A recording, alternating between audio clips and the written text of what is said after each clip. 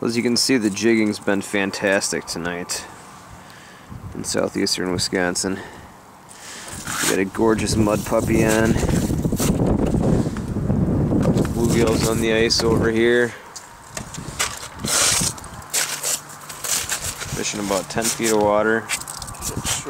Oh, caught a crayfish. Rock bass on a tip up. We do have 10 nice gills though, but we do have some good bycatch as well. Should be a yummy one.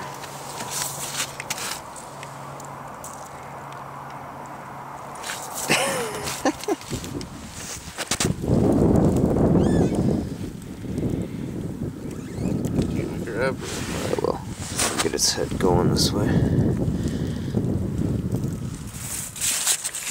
Oh,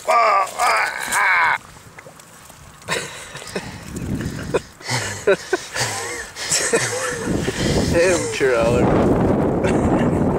I did. I had to pinch him in the eyes.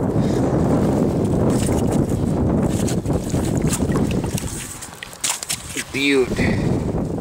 Well, here's the report from March 4th, the last Friday of the game fishing season in 2010-11.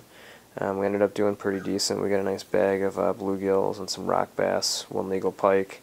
The whole goal of being out there on Friday night was walleyes, and we didn't get any.